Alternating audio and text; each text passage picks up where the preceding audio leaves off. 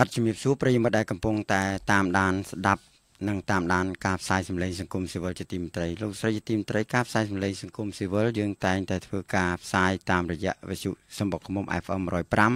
វិទ្យុសារិកា FM 106.5 និងវិទ្យុសារិកាកំសាន្ត FM 106.7 ព្រមទាំងបន្តទៅកាន់រាជធានីខេត្តមួយចំនួនដូចជានៅក្នុងខេត្តសៀមរាបបាត់ដំបងស្ថិតនៅក្នុងហ្វ្រីកង់ 91.25 ខេត្តបន្ទាយមានជ័យស្ថិតនៅក្នុងហ្វ្រីកង់ 101 ខេត្តក្រចេះនិងមណ្ឌលគិរីស្ថិតនៅក្នុងហ្វ្រីកង់ FM 96.5 ក្រុងព្រះសីហនុស្ថិតនៅក្នុងហ្វ្រីកង់ 88.5 ខេត្តព្រះវិហារស្ថិតនៅក្នុងហ្វ្រីកង់ 99.5 ខេត្តរតនគិរីស្ថិតនៅក្នុងហ្វ្រីកង់ FM 101.75 បាទលោកស្រីជាទីមេត្រីបាទថ្ងៃនេះគឺថ្ងៃសុក្រទី12ខែឧសភាឆ្នាំ2017គឺជាកម្មវិធីខ្លុំមើលប្រចាំសប្តាហ៍ដែលរៀបចំដោយអង្គការ Comfrel សហការជាមួយអង្គការសមាគមមួយចំនួននៅក្នុងព្រះរាជាណាចក្រកម្ពុជាបាទលោកស្រីជាទីមេត្រីប្រធានបទដែលលើកយកមកដើម្បីនឹងពិភាក្សាព្រមទាំងនឹងចាក់ផ្សាយជូនប្រិយមិត្តស្ដាប់ជាទីមេត្រីនៅថ្ងៃនេះក្រុមប្រធានបទនឹងជំរឿសកម្មវិធីនយោបាយរបស់គណៈបកប្រកួតប្រជែងស្ដីពីស្ថាប័នឯករាជ្យរបស់រដ្ឋហើយមុននឹងចាប់ផ្ដើមកម្មវិធីខ្ញុំបាទកម្មវិធីយើងតែងតែធ្វើដូចសពមួយដងអញ្ចឹងគឺថាវគ្គទី1យើងជួបជាមួយនឹង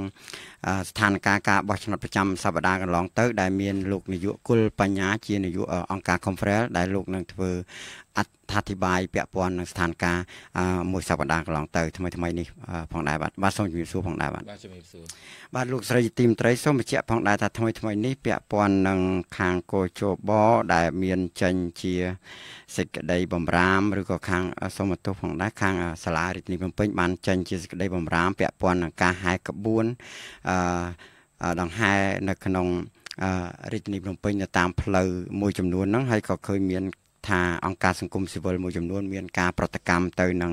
ការប្រកាសនេះផងដែរតើលោកនាយក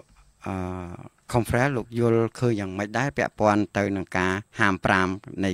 យុទ្ធនាការហែកក្បួននេះបាទសូមអញ្ជើញបាទសូមអរគុណដោយសំម្ដងដែរយើងធ្វើការពិនិត្យមើលពីស្ថានភាពបោះឆ្នោតដែលយើងពិនិត្យមើលធ្វើការវិតម្លៃតើស្ថានភាពមួយអាទិត្យកន្លងមកនេះយ៉ាងដូចម្ដេចដោយលោកសវណ្ណបាន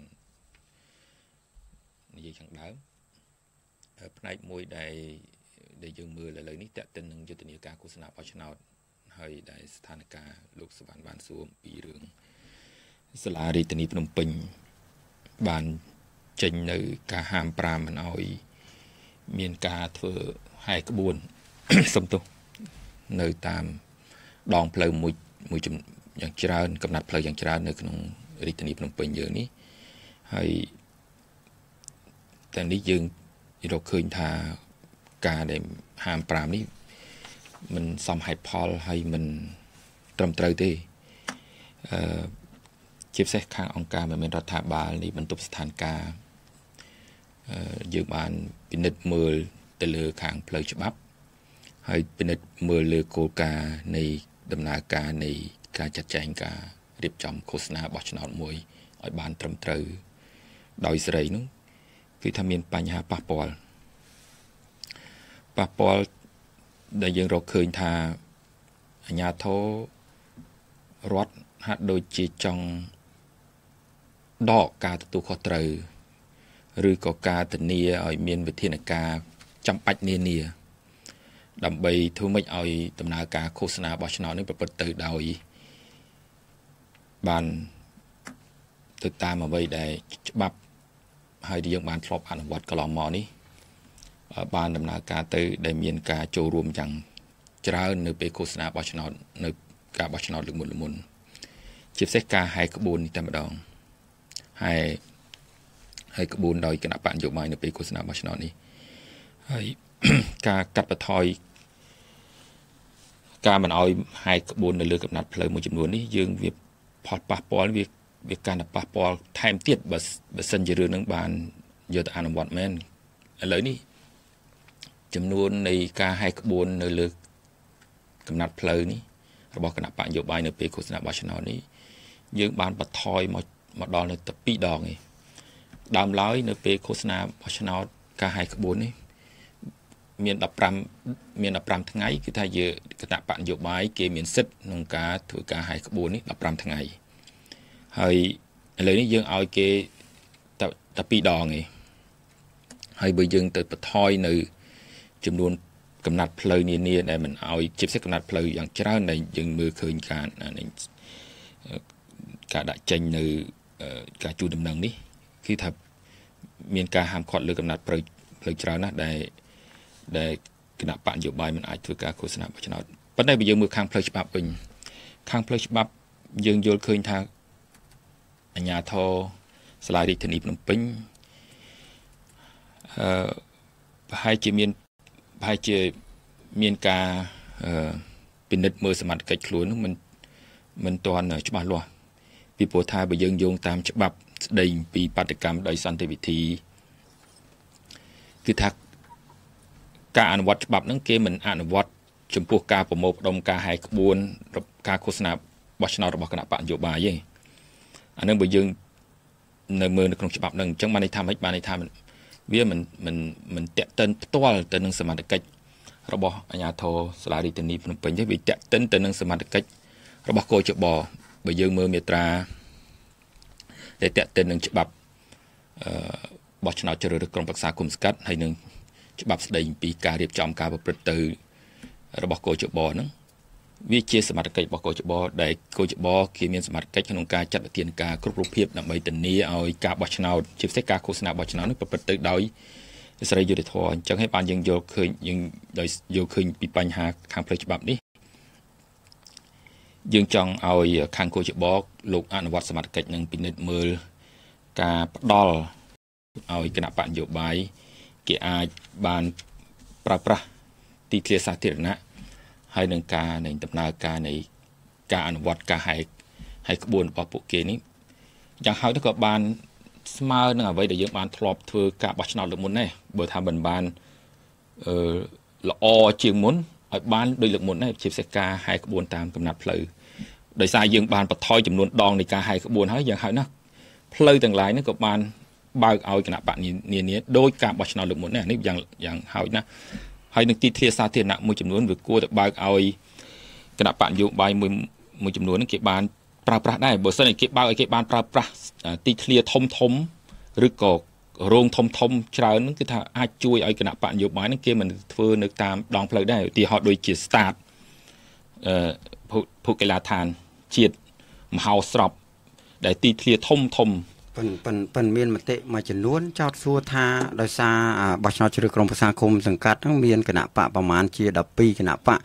ដូច្នេះបើសិនជាពិសេសនៅតំបន់ដែលមានគណៈបកប្រកួតប្រជែងច្រើនហ្នឹងតើអាចវាប្រទាំងប្រទើសឬក៏ជុលគ្នាដែរលោកមានអានេះគេឲ្យសមត្ថកិច្ចទៅខាងគណៈកម្មការរៀបចំការបោះឆ្នោតឃុំសង្កាត់គណៈកម្មការរៀបចំការបោះឆ្នោតខេត្តរាជធានីជាពិសេសឃុំសង្កាត់ម្ដងគាត់អ្នករៀបចំគេហៅថាកាលវិភាគឲ្យគណៈបកនានាហ្នឹងបាទដាក់ជូនព័ត៌មានអំពីផែនការនៃការហាយក្បួននៃការរៀបចំការប្រមូលផ្ដុំគ្នាដើម្បីកុំឲ្យវាជន់គ្នាបានថាគេយកគោលការណ៍មកមុនមកក្រោយអ្នកណាមកមុនអញ្ចឹងទៅសុំកន្លែងនៅមុនទៅគេឲ្យមុនបន្ទាប់មកអ្នកបន្តគេចែកគ្នាបានស្មើគ្នាអញ្ចឹងមិនមែនមានន័យថាឲ្យទៅជន់ដូចថាលើផ្លូវមួយហ្នឹងគណៈបកមួយហ្នឹងអាចទៅហាយក្បួនហ្នឹងបានគណៈបកមួយទៀតមកធ្វើទៀតបាននៅលើនឹងពេលតែមួយអីតែមួយអត់បានទេព្រោះគេមានការចាត់ចែងនឹកតាមបទនីតិវិធីរបស់កោជបហ្នឹងគឺថា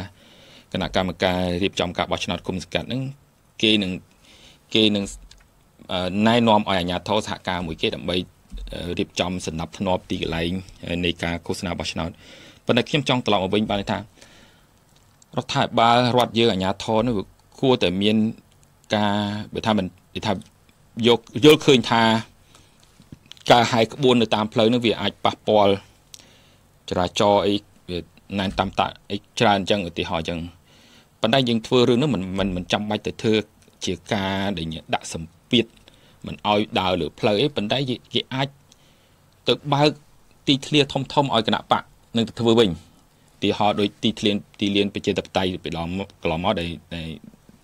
ដែលមាននៅក្នុងទីក្រុងនេះវាមានសារៈសំខាន់ដែលឲ្យគណៈបកហ្នឹងគេអាចប្រមូលផ្ដុំគ្នានៅទីនោះឬក៏ពហុកីឡាដ្ឋានជាតិអីយើងមួយចំនួនដែលមាននៅក្នុងទីក្រុងគេបើកឲ្យគណៈបកហ្នឹងគេប្រើប្រាស់ទៅវាថាប្រើប្រាស់ម្ដងម្នាក់ទៅណាដើម្បីឲ្យគេប្រមូលផ្ដុំគ្នាទៅធ្វើអានេះយុទ្ធនាការឃោសនាបោះឆ្នោតនៅទីនោះដើម្បីបង្ហាញពីកម្លាំងនៃការចូលរួមរបស់ប្រជាពលរដ្ឋរបស់គេទៅអ្នកគ្រប់គ្រងរបស់គេបើមិនចឹងទេយូរទៅគណៈបកគាត់ស៊ាំហើយគាត់គិតថាទៅធ្វើនៅកន្លែងដែលមានទីធ្លាពហុកីឡាដ្ឋានអីនឹងធំអញ្ចឹងវាជួយឲ្យគាត់អាចរក្សាសវត្ថិភាពសណ្ដាប់ធ្នាប់អីចឹងណាហើយវិជាការល្អប៉ុន្តែយើងឃើញរឿងកន្លងមកនេះវាបញ្ហាយើងបិទច្រកគ្រប់កន្លែងសាធារណៈធំហ្នឹងក៏យើងមិនអោយយើងយកលេសថាហ្នឹងវាជារបស់នេះសាធារណៈឯកជនអីចឹងទៅវាត្រូវការអ្នកគ្រប់គ្រងត្រូវដូចថាបងលុយបងកាក់អីទៀតវាបញ្ហាស្មុគស្មាញហើយអ្នកគ្រប់គ្រងហ្នឹងមិនសហការក្នុងការផ្ដល់នៅឲ្យគណៈបកនយោបាយនានាប្រើប្រាស់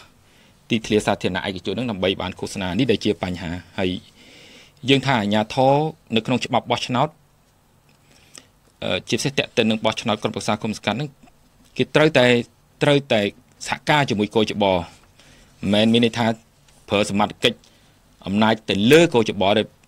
អាជ្ញាធរត្រូវសហការមួយកោចបបើកោចបណែនាំតេតិននឹងការឃោសនាបោះឆ្នោតដើម្បីរក្សាសុវត្ថិភាពឬក៏ស្ដាប់ធ្នាប់នៅពេលឃោសនាបោះឆ្នោតគាត់ត្រូវសហការដើម្បីឲ្យដំណើរការឃោសនាបោះឆ្នោតនេះបានជោគជ័យយ៉ាងហើយនោះក៏បានប្រសើរជាងមុនដែរបាទអរគុណច្រើនពាក់ព័ន្ធមួយទៀតយើងឃើញថាលោកគុលបញ្ញាដែលជានាយកអង្គការ Comfrel ក៏តែងតែយកចិត្តទុកដាក់ពាក់ព័ន្ធនឹងការយកចិត្តទុកដាក់របស់ប្រជាពលរដ្ឋយើងពាក់ព័ន្ធនឹងបណ្ដាញសង្គមជាពិសេសដូចជា Facebook នេះថ្មីនេះយើងឃើញថាមានជាលេចលឺជាព័ត៌មានថានឹងមានការហាម5ពាក់ព័ន្ធនឹងការប្រើប្រាស់ Facebook ក្នុងគោលដៅផ្សព្វផ្សាយពាក់ព័ន្ធនឹងថ្ងៃសដែលជាថ្ងៃទី3ត្រូវហាម5ហ្នឹងហើយថ្ងៃបោះឆ្នោតថ្ងៃទី4ហ្នឹងកុំឲ្យមានការផ្សាយបន្តផ្ទាល់ឬក៏ប៉ុស្តិ៍ live អីពាក់ព័ន្ធរឿងនយោបាយរឿងឃោសនាហ្នឹងតើលោកយល់ថាវាតម្លៃបែបណាដែរហើយយល់ថាវាអាចប៉ះពាល់យ៉ាងណាខ្លះទៅនឹងប្រជាប្រិយភាពរបស់ប្រជាពលរដ្ឋដែលកំពុងតែពេញនិយមតម្លាភាពនៃព័ត៌មានហ្នឹងបាទនៅក្នុងច្បាប់បោះឆ្នោតនៅក្នុងនីតិវិធីរបស់កោចបតេតិនទៅនឹងការឃោសនាបោះឆ្នោតនេះគេបានហាមឃាត់សកម្មភាពឃោសនារបស់គណៈបកនយោបាយនៅពេលនៅថ្ងៃសបើសិនការបោះឆ្នោតក្រុមប្រឹក្សាគុំសង្កាត់នៅថ្ងៃ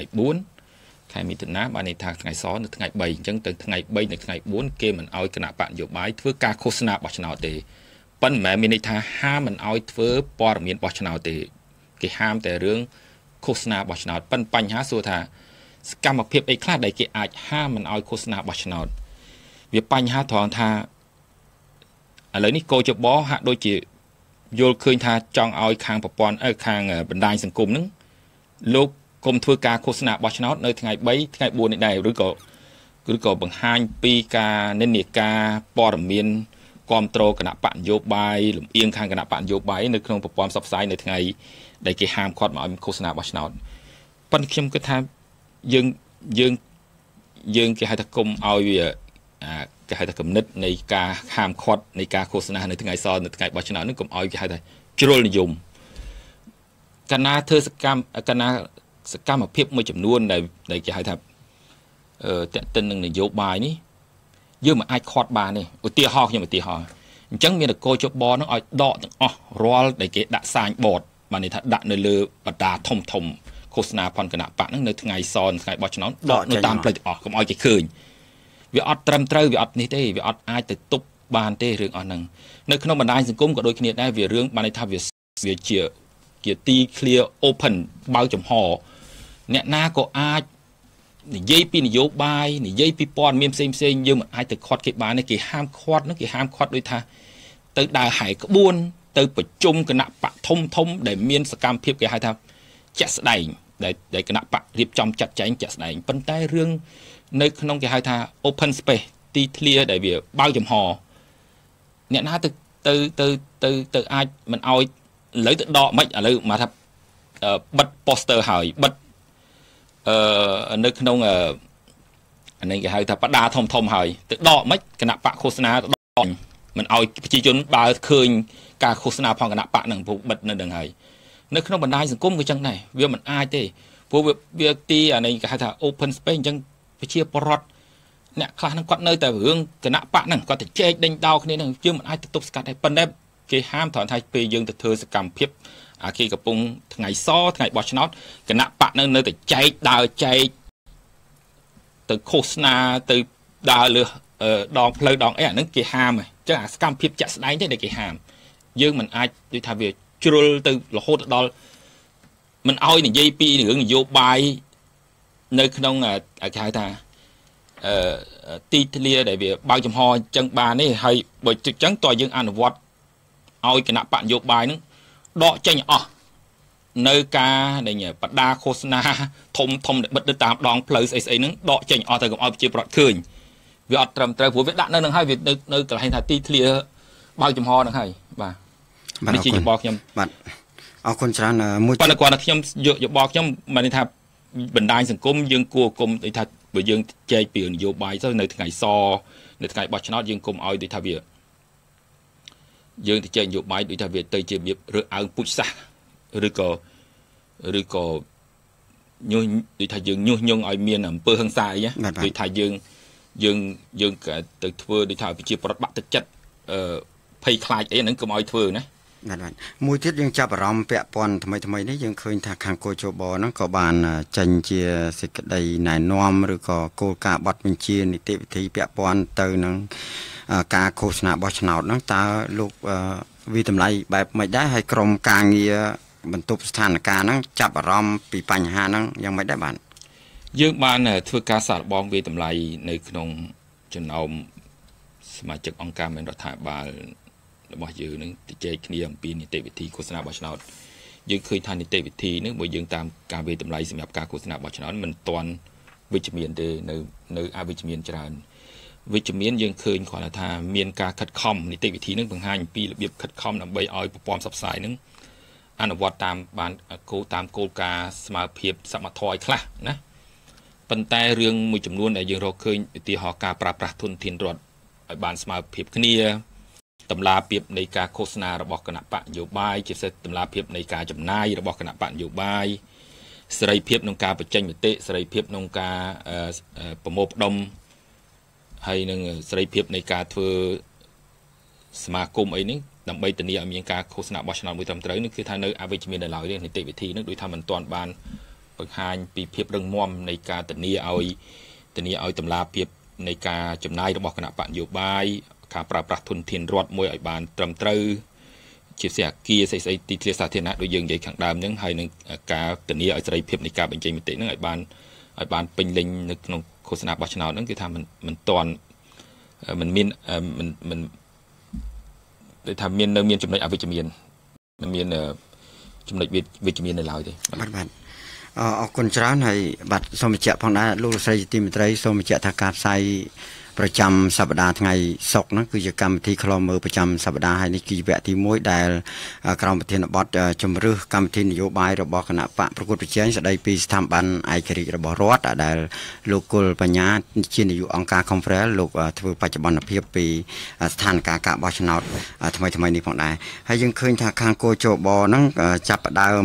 បានចេញជាព័ត៌មានពាក់ព័ន្ធទៅនឹងនីតិវិធីបោះរាប់ស្លឹកឆ្នោតហ្នឹងហើយយើងឃើញថាមានការផ្លាស់ប្ដូរនៅចំណុចមួយចំនួនតើលោកអាចបង្ហាញបានទេថានៅក្នុងការផ្លាស់ប្ដូរជានីតិវិធីបោះរាប់ស្លឹកឆ្នោតហ្នឹងតើកន្លែងណាខ្លះវាវិជ្ជមានកន្លែងខ្លះនៅអវិជ្ជមានហើយវាមានលក្ខណៈបែបណាដែរបាទសូមអញ្ជើញបាទសូមអរគុណហើយយើងបានពិនិត្យធ្វើការវិតម្លៃលើនីតិវិធីនេះក្នុងចំណោមអង្គការមិនរដ្ឋាភិបាលនេះយើងបានសាកល្បងពិនិត្យមើលនីតិវិធីពិភាក្សាគ្នាយើងរកឃើញថានីតិវិធីលើកនេះសម្រាប់ការបោះឆ្នោតរាប់លើកឆ្នោតឃើញមានវិជ្ជមានយើងរកឃើញថាចំណុចសំខាន់នៅក្នុងនីតិវិធីដែលអាចធានាបានហ្នឹងគឺថាទី1ការបោះឆ្នោតដោយសម្ងាត់គឺថានីតិវិធីអាចធានាបានដោយគឺមិនមានការផ្លាស់ប្ដូរអីដូចនេះទេប៉ុន្តែយើងឃើញថានីតិវិធីនេះធានាហើយទីមួយទៀតរឿងការគ្រប់គ្រងពេលបោះពេលរាប់ បានន័យថានីតិវិធីនៃពេលបោះនៃរាប់ក៏មានលក្ខណៈវិជ្ជមានដែរហើយនឹងការផ្ដល់លទ្ធភាពឲ្យការចូលរួមរបស់ភ្នាក់ងារគណៈបកអ្នកសង្កេតការនានានៅក្នុងការងារសង្កេតការបោះឆ្នោតនឹងក៏មានការបើកទលាយពីរបៀបឲ្យឈរឲ្យត្រួតពិនិត្យទៅលើដំណើរការនៃការបោះឆ្នោតការរាប់នេះគឺថាបើកទលាយគឺថារហូតដល់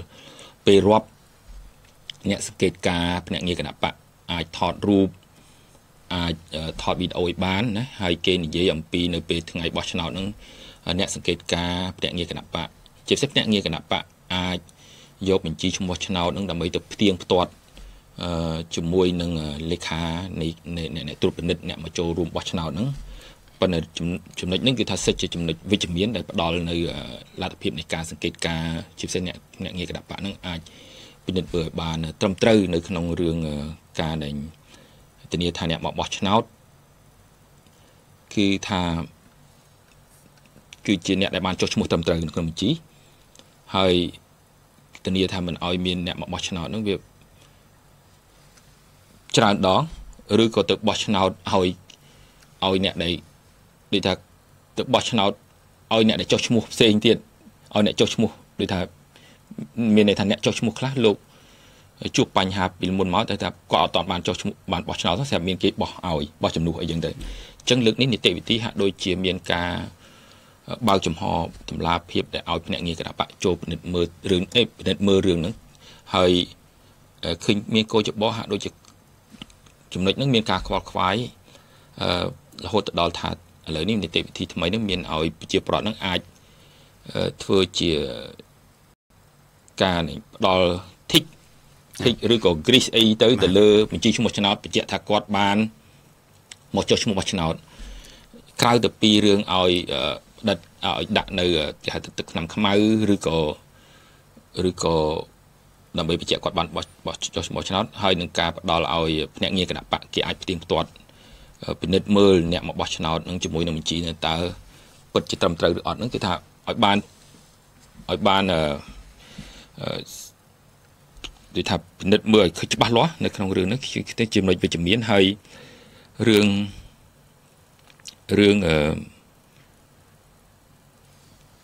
លទ្ធផលបោះឆ្នោតអីលើកនេះគឺថាមានបញ្ហាបើកទលាយដូចខ្ញុំនិយាយខាងដើមនេះគឺថាការរាប់ការអីនេះគឺថាមានការបើកទលាយដើម្បីការសង្កេតថតរូបអីបានត្រឹមត្រូវនៅពេលរាប់ប៉ុន្តែលោកអាចបញ្ជាក់បានណាចំនួនបញ្ជាក់អំពីសម័យជនរបស់គាត់ដែលគាត់ទៅបោះឆ្នោតហ្នឹងមានន័យថាឥឡូវហ្នឹងគេអាចឲ្យគាត់ខ្លួនឯងហ្នឹងទៅគ្រីឈ្មោះគាត់ឬក៏យ៉ាងម៉េចបាទពេលចូលទៅបោះឆ្នោតហ្នឹងបើតាមនីតិវិធីថ្មីហ្នឹងមានន័យថាក្រៅទៅពីលេខាកោចបដែលពិនិត្យមើលផ្ទៀងផ្ទាត់រវាងអ្នកដែលមានឈ្មោះនៅក្នុងបញ្ជីហើយនិងអ្នកមកបោះឆ្នោតហ្នឹងជាមួយនឹងឯកសារបញ្ជាក់អត្តសញ្ញាណ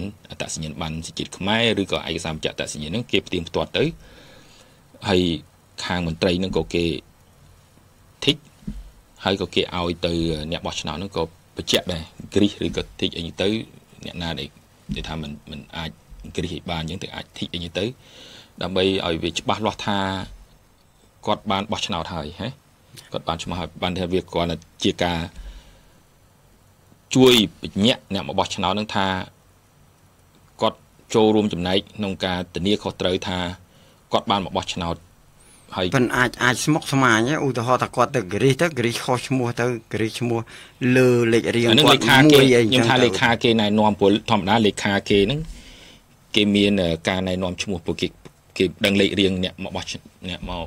មកបោះឆ្នោតនោះច្បាស់បានគាត់អាចអញ្ចឹងទៅគេមើលតាមពិតធម្មតាគេមានបន្ទាត់មួយគេគូសឈ្មោះលើនឹងចោលទៀតលើគូសឈ្មោះលើដែលគាត់មកបោះបានបោះហ្នឹងណាហើយធម្មតាលេខាហ្នឹងគាត់ជួយមិនមែនឲ្យអ្នកបោះឆ្នោតហ្នឹងគាត់ទៅគូសខ្លួនឯងតាមចិត្តទេអ្នកចង្អុលប្រាប់តែគាត់នៅគូសនេះឈ្មោះនេះហើយណាមួយវាមានរូបគាត់នៅក្នុងបញ្ជីឈ្មោះឆ្នោតប៉ុន្តែរឿងមួយនៅក្នុងនីតិវិធីហ្នឹងហាក់ដូចមិនទាន់ធានាដែរអំពីរឿង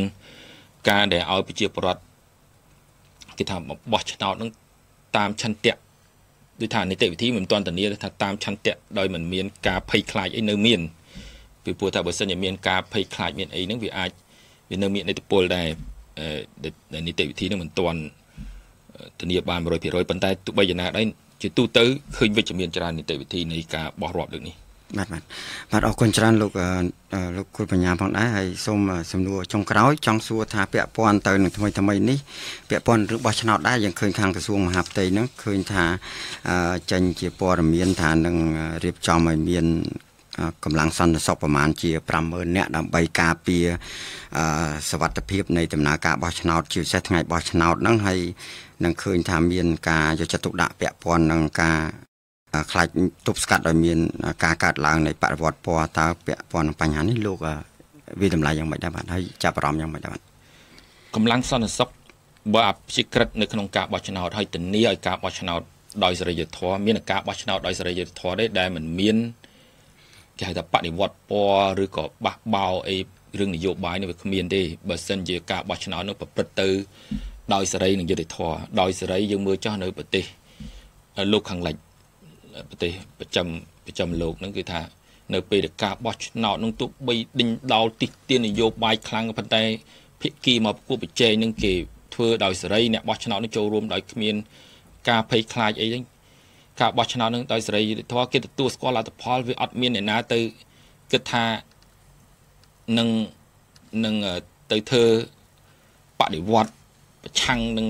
នៃដំណើរការបោះឆ្នោតនឹងឬក៏មិនសប្បាយចិត្តអីទៅបះបោយទេព្រោះមធ្យោបាយនៃការបោះឆ្នោតដោយសេរីយុត្តិធម៌នឹងហើយដែលធ្វើឲ្យប្រជាពលរដ្ឋអស់ចិត្តថាអ្នកដែលជាប់ឆ្នោតនឹងពិតជាស្របច្បាប់ទេហើយពិតជាបានការចូលរួមការដែលគ្រប់គ្រងពីប្រជាពលរដ្ឋយើងឃើញចំខ្ញុំឧទាហរណ៍នៃការបោះឆ្នោតបច្ចុប្បន្ននេះអ្នកនៅមួយចំនួននេះនៅប្រទេសលោកខាងលិចដូចនៅបារាំងនៅអាមេរិកនៅអីអ្នកបេក្ខជនដែលមកឃោសនានឹងសិតតែប្រើពាក្យសិតតែធ្វើបដិវត្តបានថាអ្នកដែលសិតតែអ្នកគេហៅថាបេក្ខជនដែលជ្រុលនិយមស្ដាំនិយមក្តីណាជាពិសេសជាតិនិយមខ្លាំងហ្នឹងក៏ប៉ុន្តែគេយកអាគំនិតខាងឧត្តមគតិនយោបាយដែលគេចង់ធ្វើបដិវត្តមកដេញដោលគ្នាខាងនយោបាយគេមិនទៅធ្វើការបះបោទេតើមានប្រជាពលរដ្ឋនឹងគ្រប់គ្រងអាគំនិតដែលគេធ្វើការបដិវត្តនឹងទេគេចង់កែប្រែស្អីព្រោះពាក្យបដិវត្តហ្នឹងគេចង់បានកែប្រែស្អីឲ្យវាគេប្រឆាំងទៅនឹងគេហៅថាប្រព័ន្ធដែលបង្កើតហើយហ្នឹងដែលអ្វីដែលបង្កើតហើយប្រព័ន្ធរដ្ឋដែលបង្កើតហើយហ្នឹងគេថារកឃើញតែវាអត់សូវប្រសិទ្ធភាពវាអត់សូវល្អអញ្ចឹងទៅអញ្ចឹងបេក្ខជនដែលដូចនៅអាមេរិកដូចនៅបារាំងថ្មីនេះដូចនៅហូឡង់ហ្នឹងការប្រកួតប្រជែងការបោះឆ្នោតបេក្ខជនមកគឺថាឃោសនាតិចទៀនថាគាត់នឹងកែតម្រង់ប្រព័ន្ធរដ្ឋនឹងគាត់មិនយល់ឃើញថាប្រព័ន្ធរដ្ឋបច្ចុប្បន្នហ្នឹងវាអត់សូវរឹងមាំអីយ៉ាងហ្នឹងបានថាគំនិតគាត់ហ្នឹងវាសិតតែគំនិតចង់ធ្វើបដិវត្តកែស្ថាប័នរដ្ឋហ្នឹងឲ្យវាបានល្អពីប្រជាពលរដ្ឋខ្លះក៏គេធុញទ្រាន់នឹងគេហៅថាពួកអិសរាជជននយោបាយនឹងនាំគ្នាកេងផលប្រយោជន៍មិនសូវចែកផលប្រយោជន៍ឲ្យទៅប្រជាពលរដ្ឋគោលនយោបាយនោះវាអត់សូវមានប្រសិទ្ធភាពអញ្ចឹងមានដំណើរការបោះឆ្នោតឃោសនាដោយសេរីគេមកដេញដោលនឹងទេដែលធ្វើឲ្យមនុស្សមកចាញ់ឈ្នះនឹងការបោះឆ្នោតនោះវាអស់ចិត្តប៉ុន្តែបើអត់មានការបោះឆ្នោតដោយសេរីយុត្តិធម៌ទេដែលហានិភ័យនៃប្រជាពលរដ្ឋមិនសប្បាយចិត្តនឹងរដ្ឋាភិបាលជាប់ឆ្នោតមួយមិនតាមការបោះឆ្នោតដោយសេរីយុត្តិធម៌អ្នកជាប់ឆ្នោតនឹងមិនតាមដោយសេរីយុត្តិធម៌ហ្នឹងដែលជាបញ្ហាខ្ញុំគិតថាប្រព័ន្ធសន្តិសុខនេះរបស់យើងនេះត្រូវតែធានាឲ្យការបោះឆ្នោតដោយសេរីហើយដើម្បីធានាប្រព័ន្ធសន្តិសុខនេះត្រូវតែឈរលើគោលការណ៍អព្យាក្រឹតឥតល្មៀងដាច់ខាតត្រូវប្រកាន់ចំហដោយកោចបដែរបើមិនប្រកាន់ចំហដោយកោចបទេវាអាចប៉ះពាល់ទៅលើការបោះឆ្នោតមួយដោយសេរីយុត្តិធម៌អានេះប៉ុន្តែអាចដល់ពេលដែលឃើញកងកម្លាំងសន្តិសុខដល់ 50,000 នាក់អញ្ចឹងអាចវាជាអាវុធមុខពីរធ្វើឲ្យពលរដ្ឋមានអារម្មណ៍មួយភ័យខ្លាចឬក៏មានអារម្មណ៍ថាវាសុវត្ថិភាពជាងមុនអីហ្នឹងហើយដើម្បីរក្សានៅអព្យាក្រឹតអលំអៀងហ្នឹងហើយដែលធ្វើឲ្យប្រជាពលរដ្ឋមានទំនុកចិត្តទៅលើកងកម្លាំងប្រដាប់អាវុធរក្សាសន្តិសុខដែលនៅពេលបោះឆ្នោតអញ្ចឹងហើយបាននៅពេលបោះឆ្នោតនេះជាពិសេសនៅពេលថ្ងៃបោះឆ្នោតរាប់ឆ្នោតគេមិនឲ្យកម្លាំងសន្តិសុខហ្នឹងបង្ហាញរូបភាពដែលមានអាវុធមានស្អីនៅក្បែរការិយាល័យបោះឆ្នោតការិយាល័យរាប់លើកឆ្នោតនៅពេលឃោសនាបោះឆ្នោតក៏អញ្ចឹងដែរมันអាចបង្ហាញអំពីរឿងអាវុធអីទៅចូលគៀកនឹងការប្រមូលផ្ដុំការឃោសនារបស់គណៈបកនយោបាយលើកឡើងតែគេហៅគេចង់ឲ្យមានការពារសុវត្ថិភាពអីណាប៉ុន្តែมันអាចទៅបង្ហាញអាវុធនៅពេលគេកំពុងប្រមូលផ្ដុំសមាជិកគេដើម្បីឃោសនាយើងទៅកងកម្លាំងប្រដាប់អាវុធមានអាវុធមានអីនឹងចូលទៅក្នុងនឹងដើម្បីទៅ ដោយថាបង្ហាញរូបភាពការគម្រាមកំហែងទៅលើអ្នកចូលរួមក្នុងការឃោសនាអីអត់បានអត់ត្រឹមត្រូវទេអានេះវាខាងកោចបគេមានសហការជាមួយនឹងខាងគេហៅថាគណៈមេហៅគណៈកម្មការចិនត្រៃទទួលបន្ទុកខាងសន្តិសុខសម្រាប់ការបោះឆ្នោតនេះក្នុងការដែលគេចេញជាគោលការណ៍ខ្លះហើយនឹងក្រមសីលធម៌ដើម្បីណែនាំឲ្យកងកម្លាំងប្រដាប់អាវុធនឹងត្រូវតែអនុវត្តតួនាទីខ្លួនកុំឲ្យបង្ហាញរូបភាពដូចលោកសវណ្ណនិយាយខាងដើមទឹកជាការរូបភាពទឹកគម្រាមកំហែងអញ្ចឹងហើយរឿងនេះត្រូវតែមានការប្រុងប្រយ័ត្នមែនទែនអំពីរឿងបង្ហាញអំពីចំហអព្យាក្រឹតឥតលំអៀងនៅក្នុងដំណើរការបោះឆ្នោតជាពិសេសនៅពេលឃោសនាបោះឆ្នោតថ្ងៃបោះឆ្នោតនិងរាប់បោះឆ្នោតហើយនឹងពេលប្រកាសលទ្ធផលបោះឆ្នោតនេះបាទអរគុណច្រើនលោកនាយកគុលបញ្ញាផងដែរបាទលោកស្រីជាទីមេត្រីក្នុងគណៈពេលនេះផងដែរលោកស្រីនឹងបន្តជាមួយនឹងប្រធានបទជំរឿសកម្មវិធីនយោបាយរបស់គណៈបកប្រកួតប្រជែងស្ដីពីស្ថាប័នឯករាជ្យរបស់រដ្ឋវគ្គទី2បាទសូមអរគុណបាទសូមអរគុណជំរាបសួរប្រិយមិត្តអស់លោកលោកស្រីតាមដានកម្មវិធីខ្លមមើលប្រចាំសប្តាហ៍នៅថ្ងៃនេះខ្ញុំបាទគុលបញ្ញានាយក Comfrel ចូលរួមភាសាជាមួយនឹងវាគ្មិន2នាក់យើងយកប្រធានបទនិយាយអំពីកំណែទម្រង់ស្ថាប័នឯករាជ្យរបស់រដ្ឋមានន័យថាស្ថាប័នជាតិធំដែលជាស្ថាប័នឯករាជ្យរបស់រដ្ឋនឹងថាតើកំណែទម្រង់នឹងជាពិសេសយើងក៏លេចមើលពីជំរឿសនៃកម្មវិធីនយោបាយរបស់គណៈបកដែលប្រគល់ប្រជែងនៅពេលខាងមុខនេះថាតើពិនិត្យជ្រើសរើសយកធីឬក៏គោលនយោបាយកំណែទម្រង់ស្ថាប័នជាតិឯករាជ្យរបស់រដ្ឋនេះតើយើងយកវិធីសាស្ត្របែបណាដែលអាចមើលទៅសម្រាប់ឲ្យដំណើរការនៃស្ថាប័នទាំងអស់នោះប្រសិទ្ធភាពហើយនឹងមានការទុកចិត្តពីប្រជាពលរដ្ឋពីម្ចាស់ឆ្នោតវាគ្មិនទី1យើងមានលោកបណ្ឌិតឡាមុងហៃលោកជាអ្នកវិភាគឯករាជ្យទី2យើងមានលោកបណ្ឌិតមាសនេះលោកជាអ្នកស្រាវជ្រាវអភិវឌ្ឍសង្គមបាទសូមជម្រាបសួរបាទជម្រាបសួរបាទនិយាយពីកំណែទម្រង់ស្ថាប័នជាតិឬក៏ស្ថាប័នរដ្ឋធំដែលយើងទាមទារឲ្យវាមានឯករាជ្យនេះហើយកំណែទម្រង់នេះមែនតើវាតាំងពីយើងក្រោយកិច្ចព្រមព្រៀងទីក្រុងប៉ារីសមកមានរដ្ឋធម្មនុញ្ញមានអីមកក៏មានការ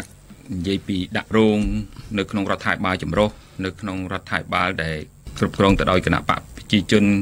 ឬរដ្ឋាភិបាលចម្រុះនៃគណៈបកប្រជាជននិងគណៈបកហ្វុងស្ពេចគឺថាតែដាក់ផែនការកម្មវិធីនយោបាយពីរឿងកំណែទម្រង់ស្ថាប័ននឹងឯងហើយ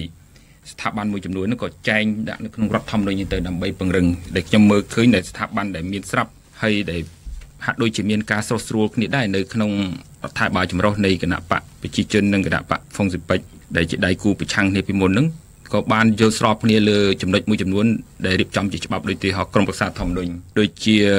ឧត្តមក្រមប្រឹក្សាអង្គចៅក្រមប៉ុន្តែថ្មីនេះឃើញមានការរៀបចំច្បាប់ហើយជាមិនបានជាទ្វេបកទេដែលគណៈបកប្រជាជននិយាយពីច្បាប់ទាក់ទិននឹងការបង្កើតឧត្តមក្រមប្រឹក្សាការពារជាតិហើយចុងក្រោយមួយទៀតគឺមានការបង្កើតស្ថាប័នមួយទៀតកោជបគណៈកម្មការជាតិរៀបចំការបោះឆ្នោតដែលមានការធ្វើវិសោធនកម្មនៅក្នុងរដ្ឋធម្មនុញ្ញក៏ប៉ុន្តែ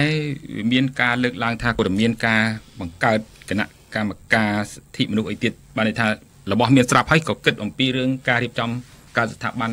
មួយចំនួនថ្មីទៀតប៉ុន្តែនៅរឿងការស្ថាប័ននេះខ្ញុំមើលទៅមានតម្រង់ខុសគ្នាដែលឃើញចុងក្រោយនេះកោជបគឺមានការបង្កើតការរើសសមាជិកនៃសមាជិកនៃស្ថាប័នហ្នឹងហាត់យកគោលការណ៍នៃការស្រោះស្រួលទ្វេបកដែលមានអាសនៈនៅក្នុងរដ្ឋសភាជាពិសេសគណៈបកប្រឆាំងនិងគណៈបកកណ្ដាលប៉ុន្តែស្ថាប័នផ្សេងដូចក្រុមប្រឹក្សាធម្មនុញ្ញឧត្តមប្រឹក្សាចក្រមស្អីហ្នឹងឬក៏ចុងក្រោយមានក្រុមប្រឹក្សាជាតិប្រឆាំងពុកលួយហ្នឹងហាក់ដូចជាយកគោលការណ៍ចម្រុះដកចេញពីស្ថាប័នផ្សេងរបស់ជាតិដូចជាចេញពីសភាព្រឹទ្ធសភាព្រះមហាក្សត្រតំណាងមួយហ្នឹងយកមកដាក់ទៅអត់មានលក្ខណៈដូចថាឆ្លងកាត់ទ្វេបកទេឆ្លងកាត់របៀបចម្រុះតំណាងស្ថាប័នប៉ុន្តែទាំងអស់ហ្នឹងឃើញតែមានការតវ៉ាឬក៏ការមិនគិតថារឿងហ្នឹងវាមិនត្រឹមវាមិនប្រសិទ្ធភាពមិនឯករាជ្យហើយថាចង់ឲ្យមានការកែតម្រង់ផ្សេងលោកបណ្ឌិតមើលយ៉ាងម៉េចគឺអ្វីដែលយើងបានរៀបចំស្ថាប័នយើងនេះនិយាយពីការរៀបចំសមាជិកភាពអំពីសមត្ថកិច្ចតួនាទីសិទ្ធិនេះមកដល់ឥឡូវនេះយើងនៅតែមានបញ្ហារឿងស្ថាប័នជាតិធំនឹងថាអត់តន់ឯករាជ្យសមាជិកភាពនឹងមិនធ្វើការមិនប្រសិទ្ធភាពជួនកាលមានសិទ្ធិអំណាចនឹងមិនច្បាស់លាស់អីចឹងទៅជែកនឹងមកដដែលប៉ុន្តែរឿងខ្លះក៏បានស្រោះស្រួលគ្នាពីមុនមកហើយដូចជាក្រុមប្រឹក្សាធម្មនុញ្ញដាក់ចម្រុះអីចឹងទៅប៉ុន្តែតើវាអាចរៀបណាដែលមើលទៅវាតំណងដែលគិតថាវាអាចដំណើរទៅវាអាចទទួលយកបានទាំងអស់គ្នាយ៉ាងម៉េចដែរក្នុងការរៀបចំសមាជិកភាព យើងបានបង្កើតស្ថាប័នដែលមានគ្រោងនៅក្នុងរដ្ឋធម្មនុញ្ញហ្នឹងគឺសឹងតែអស់ទៅហើយបាទខ្ញុំថាសឹងនៅមួយទៀតដែលសំខាន់គឺអត់បានបង្កើតបាទ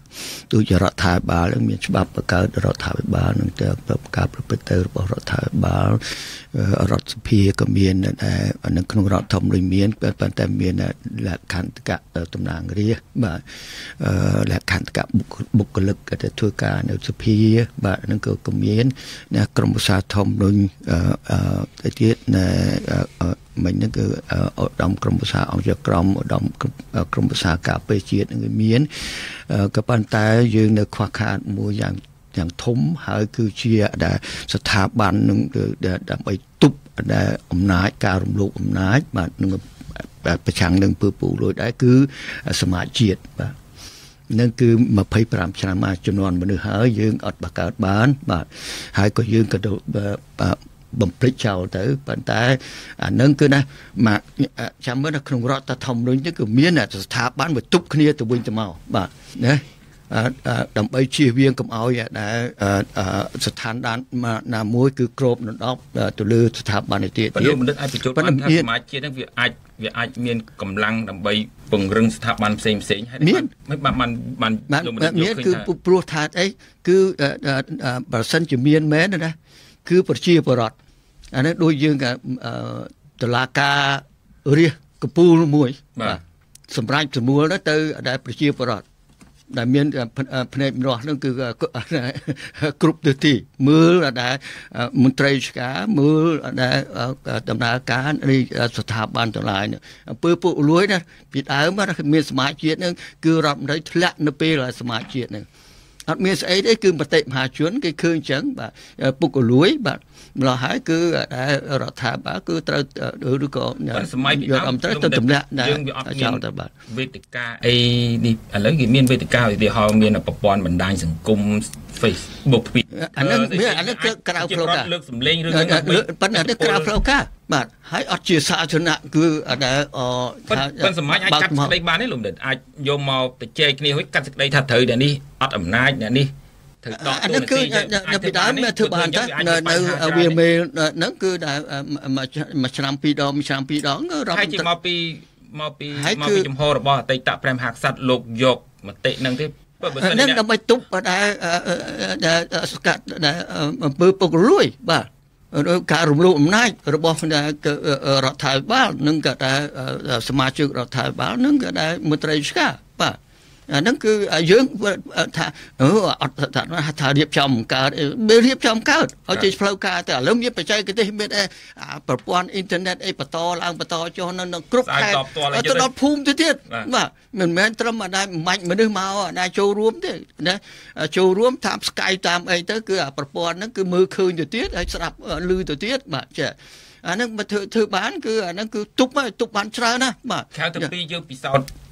សម័យទសវត្សរ៍អតីតព្រះមហាក្សត្រប៉ុន្តែមានប្រទេសណាដែលគេគិតរកមធ្យោបាយដូចខ្ញុំឃើញនៅប្រទេសស្វីសគេរកការរៀបចំប្រជាបតិគេមិនធ្វើជាសមាជទេដើម្បីពិនិត្យមើលបញ្ហាមួយឬក៏គេចង់ទម្លាក់ចវាយក្រុងអីណាមួយអីចឹងទៅគេធ្វើប្រជាបតិអីចឹងទៅប៉ុន្តែស្រុកយើងមានស្រុកណាដែលគេប្រើប្រាស់សមាជប្រជាប្រដ្ឋទៅនាំនេះទៅជែកទៅស្រាប់ថាអាចយើងធ្លាប់មានទេថាបាទយើងមានដើមយើងធ្លាប់មានប៉ុន្តែសម័យទំនើបនេះមានកន្លែងអត់មានរឿងសម័យណាគឺសម័យទំនើបគឺខ្មែរយើងនេះគឺសម័យបាទអញ្ចឹងតាអត់ចាំបាច់មានឧទាហរណ៍ពីណាទេបាទព្រោះយើងពួកខ្ញុំឃើញ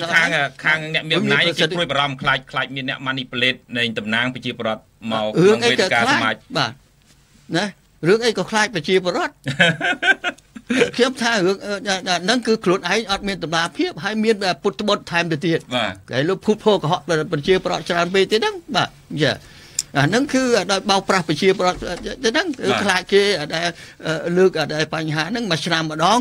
ក្នុងរដ្ឋធម្មនុញ្ញណាបាទយើងមូលមកគ្នាណាបាទ វិញជាថាគ្រប់ដែលរដ្ឋធម្មនុញ្ញគ្រប់រដ្ឋធម្មនុញ្ញហើយថាយកកងទ័ពនោះទៅការពាររដ្ឋធម្មនុញ្ញទៅទៀតអានឹងយើងមិនទាន់បានគោរពផងយើងធ្វើម៉េចបាទព្រោះអានឹងឯការខ្វះខាតព្រោះគេរៀបចំស្ថាប័នទាំងអស់ហ្នឹងគឺឲ្យទប់គ្នាទៅវិញទៅមកគឺទប់ការរំលោភអំណាចទប់ការរំលោភច្បាប់ហួសហាយចឹងទៅបាទវិញយើងអត់អានឹងគឺថាមានអ្នកណាត្រួតត្រាដល់ចឹងទៅគឺថារដ្ឋសភាអត់ត្រួតត្រារដ្ឋាភិបាលបានទេយកទៅការបោះឆ្នោតមួយវាមិនគ្រប់គ្រាន់ទេវាមិនគ្រប់គ្រាន់ដើម្បីរឹងអាគណនេយ្យភាពការទទួលខុសត្រូវគេរៀបចំហ្នឹងគឺត្រូវរបស់គេណាបាទចេះណាប៉ុន្តែងាកទៅលោកបណ្ឌិតតើស្ថាប័នឯករាជ្យសមាជិករបស់ស្ថាប័នសំខាន់នេះលោកបណ្ឌិតព្រោះឥឡូវនេះវាបញ្ហាឮទៅចោតប្រកាន់រឿងសមាជិកហ្នឹងថាវាលំអៀងបាក់នេះវាលំអៀងទៅក្រុមនេះតាមពិតអ្វីដែលយើងមើលឃើញនៅក្នុងឆ្នាំ2016នេះតាមពិតមហាជនមានការព្រួយបារម្ភមែនទែនទៅលើការបាត់បង់នៅឯករាជ្យភាពរបស់ស្ថាប័នរដ្ឋ3ធំគឺរដ្ឋាភិបាលសភាហើយនិងប្រព័ន្ធតុលាការប្រព័ន្ធយុត្តិធម៌ហ្នឹងគឺអ្វីដែលពលរដ្ឋមើលឃើញជាទូទៅវាហាក់ដូចប្រព័ន្ធហ្នឹងវាលែងដំណើរការឯករាជ្យដោយខ្លួនឯងហើយប្រព័ន្ធទាំង3ហ្នឹងគឺគេធ្វើការរួមគ្នានៅពេលណាគេត្រូវការប៉ុន្តែនៅពេលដែលគេមិនត្រូវការទេគឺគេអត់ខ្វល់អត់រវល់តែម្ដងអានឹងជារឿងមួយដូចជាយើងមើលករណីការវាយ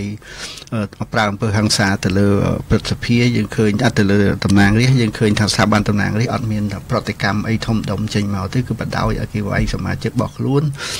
ហើយបើកិច្ចការណាដែលអ្នកនយោបាយត្រូវការធ្វើយើងឃើញថាកិច្ចការហ្នឹងទាំងយប់ក៏ធ្វើដែរយើងឃើញថាស្ថាប័នខ្លះរហូតដល់និយាយថាមកយប់មិញអត់បានដេកទេដោយសារតែរវល់រឿងករណីនេះករណីនោះ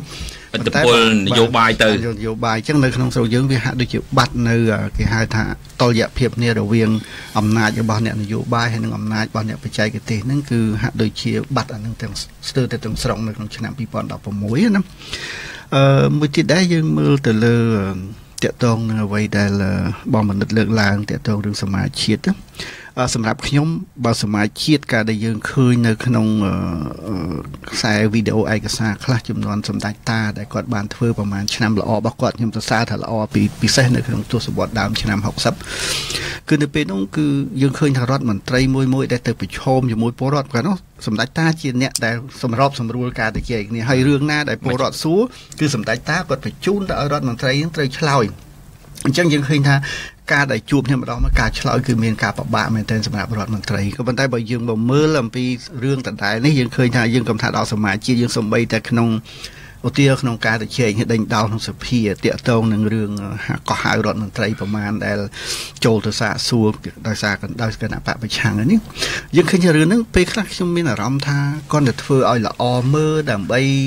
ផលចំណេញនយោបាយក៏ប៉ុន្តែវាអត់មានយន្តការអីដែលធ្វើឲ្យកិច្ចការវាដើរយើងលើកឧទាហរណ៍ថាតាក់ទងនឹងការបូមខ្សាច់ឬតាក់ទងនឹងករណីពុករលួយនៅក្នុងក្រសួងសុខាភិបាលអញ្ចឹងដែលគណៈបកប្រឆាំងសួរដេញដោលអញ្ចឹងនៅពេលហ្នឹងធម្មតារដ្ឋមន្ត្រីដែលទទួលបន្ទុកក្នុងវិស័យមួយគេឆ្លើយទៅតាមស្អីដែលគេអាចឆ្លើយបានបាទជួនកាលក៏ពិតជួនកាលក៏មិនពិតហើយដោយសារវាគ្មានយន្តការអីផ្សេងទៀតរដ្ឋមន្ត្រីក៏គិតថាគាត់ឆ្លើយឲ្យទៅរួចប៉ុណ្្នឹងអញ្ចឹងទៅវាអត់មានអ្នកណាធ្វើអីទៀតតែប៉ុណ្្នឹងវាចប់រឿងបាត់ហើយអញ្ចឹងនៅក្នុងរឿងដែលការនៃដែលតាក់ទងជាមួយនឹងលុយកាក់ធំអញ្ចឹងពេលហ្នឹងបើសិនជារដ្ឋមន្ត្រីឆ្លើយអញ្ចឹងហើយគឺខាងក្រមប្រឆាំងអំពើពុករលួយត្រូវតែលូកដៃចូលក្នុងរឿងហើយតាមរកមើលឲ្យឃើញថាតើរឿងហ្នឹងអ្នកណាជាអ្នកណាហើយវាមានអ្នកណាខ្លះពាក់ព័ន្ធនៅក្នុងរឿងហ្នឹងពិតឬមិនពិតខ្ញុំថែមទៅនឹងរឿងចេះយន្តការសភានេះគឺមានក៏ប៉ុន្តែយើងអត់ប្រើប្រាស់ឲ្យវាត្រូវទេបាទយ៉ាងម៉េចណាដល់ឆ្នាំនេះគឺប្រធានរដ្ឋសភា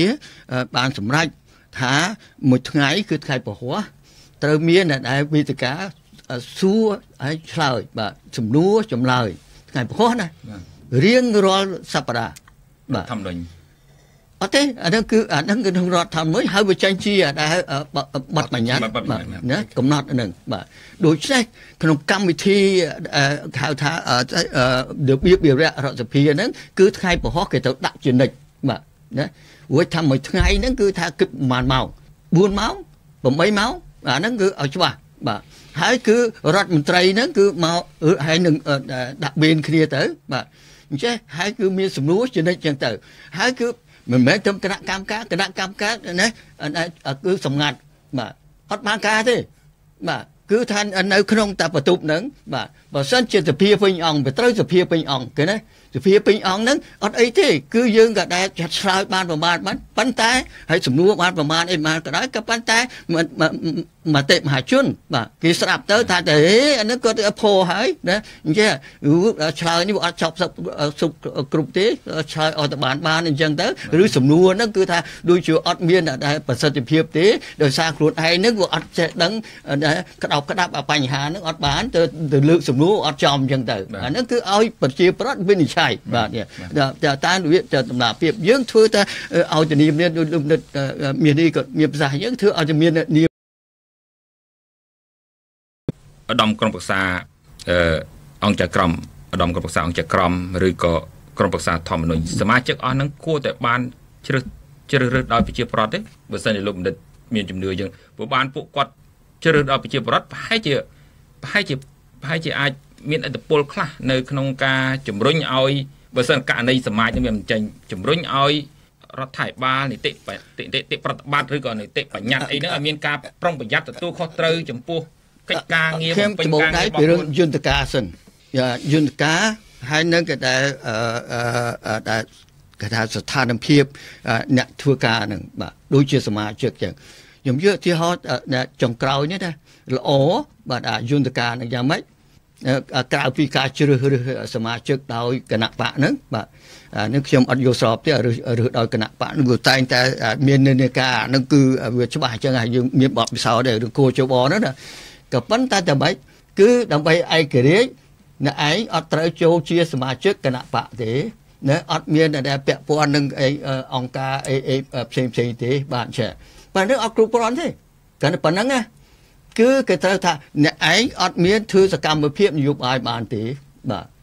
អាហ្នឹងគឺឯករាជ្យដែលពេញលេញទេយកបានច្រើនហើយបាទបានច្រើនហើយចាស្ថាប័នមួយដែលត្រូវឯករាជ្យដែរចែងនៅជាប់ឯករាជ្យដូចជាឧត្តមក្រុមប្រឹក្សានៃអង្គការក្រមឯករាជ្យក៏ប៉ុន្តែសមាជិកអាចជាសមាជិកគណៈបកបានបាទធ្វើសកម្មភាពទៀតហើយដែលធ្វើសកម្មភាពទៀតបាទក៏ដែរអញ្ចឹងហើយដូចជាចៅក្រមអញ្ចឹងដែរបាទវាត្រូវឯករាជ្យបាទក៏ប៉ុន្តែឥឡូវនេះគឺមិនឯករាជ្យណាបើសិនជាខ្លួនឯងហ្នឹងគឺត្រូវបានគេប្រើប្រាស់ដើម្បីធ្វើសកម្មភាពនយោបាយដែរដូចរឿងការចូលរួមបោះឆ្នោតអញ្ចឹងគឺចូលរួមការឃោសនាឲ្យបាក់ដែរបាទដូចជារឿងឯករាជ្យថាមានតែក្នុងកដាងក៏ប៉ុន្តែការពិតជាក់ស្ដែងវាអត់ឯករាជ្យប៉ុន្តែ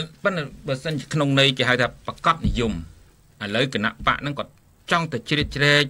ចង់តែមានឥទ្ធិពលទៅលើស្ថាប័នជាតិធំហ្នឹងឲ្យវាប្រកបនិយមអាចរៀបចំរបៀបបើមិនបានចេញពីប្រជាប្រដ្ឋឬផ្ទាល់អាចធ្វើរបៀបដូចគោចបខ្ញុំមើលទៅក៏ជាជំរើសមួយដែលមានប្រសិទ្ធភាពដែរវាអាចគេហៅថាកម្លាំងត្រួតពិនិត្យគ្នាទៅវិញទៅមកដែរបើមិនចឹងទេសមាជិកអស់ហ្នឹងវានៅតែជាសមាជិកដែលគ្រប់គ្រងតែគណៈបកមួយប៉ុន្តែវាអត់បានចេញពីទ្វេបកហ្នឹងជាគំរូមួយមានការត្រួតពិនិត្យគ្នាទៅវិញទៅមកមិនជាល្អដែល100%ទេប៉ុន្តែអាចទទួលបានខ្លះជាគំរូមួយបាទអញ្ចឹងដូចជាអញ្ចឹងបានថាឥឡូវគេកែត្រូវវិសោធនកម្មច្បាប់ក្រមស្ដីពីក្រមភាសា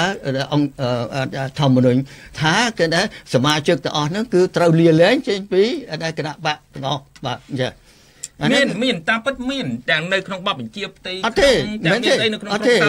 គេចែងមែនទេគេចែងក្នុងច្បាប់ស្ដីពីដែលឧត្តមក្រុមប្រឹក្សាធម្មនុញ្ញថាសមាជិកអាចជាសមាជិកនៃក្រុមប្រឹក្សាហ្នឹងអាចជាសមាជិកនៃគណៈបកនយោបាយអានោះគេចែងយ៉ាងហ្មងអានោះខ្ញុំឃើញច្បាស់បាទអត់ប្រកែកបានហើយជាក់ស្ដែងគឺមានអ្នកខ្លះមួយចំនួនធំបាទគឺជាសមាជិកបកបាទព្រោះមានសមាជិកចាក់មិនមែនតែសមាជិកធម្មតាទៀតមាននៅក្នុងគណៈកម្មការកដាលនឹងមជ្ឈមបកទៅទៀតបាទចាម្ល៉េះហើយគឺថាវាអត់ធ្វើមិនឯករាជ្យបានវាមិ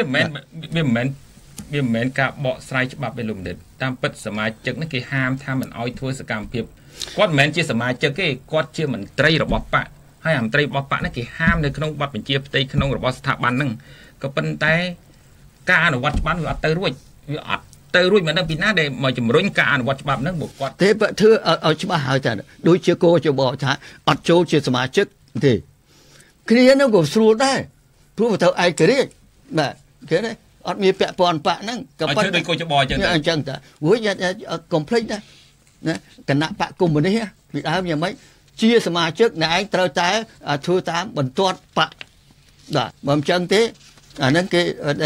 មានការស្ដីបន្ទោសឬក៏គេបណ្ដឹងចេញពីបកទៅបាទអញ្ចឹងលោកបណ្ឌិតគាត់ព្រួយនៃបញ្ហាយកចិត្តដាក់សំខាន់ហ្នឹងកំណែតម្រង់ហ្នឹងគឺសមាជិកភាពរបស់គាត់ហ្នឹងគឺមិនត្រូវជាសមាជិករបស់បកដែលជារឿងធំហ្មងអាហ្នឹងគឺខ្ញុំថាយ៉ាងហើយយកក្នុងការដោយគោចបដែរអាចទទួលដោយសារអីគឺយើងហ្នឹងគឺយ៉ាងម៉េចយើងនៅទទួលមរតកដែលប្រព័ន្ធកុម្មុយនីសហើយក៏ដែលគេហៅបកខាងច្បាប់វិញគឺខ្ញុំច្បាស់ត្បូងគឺយ៉ាងម៉េចគឺអានេះគេហៅមនោគមជាច្បាប់កុម្មុយនីសបាទអាហ្នឹងគឺនៅហ្នឹងបាទហើយសូមបញ្ជាក់ថាចៅក្រមយើងមួយដាក់ច្បាប់យើងមួយចំនួនធំឥឡូវចាស់ហើយធ្វើការធំទៅទៀតណាយ៉ាងម៉េចគឺគាត់ដែលបានទទួលការសិក្សាអប់រំបង្កើននៅសហភាពសូវៀតនៅប្រទេសវៀតណាមណាដូចចេះគាត់យល់ច្បាស់ពីរឿងប្រព័ន្ធដែលច្បាប់នៅប្រទេសគេហ្នឹងហើយគឺមានគំនិតហ្នឹងស្រាប់ចឹងមកហើយក៏គាត់ជាសមាជិកបកទៀតបាទនឹងទៅបរោចបាទប៉ុន្តែមានរឿងមួយដែរនៅក្នុងស្ថាប័ន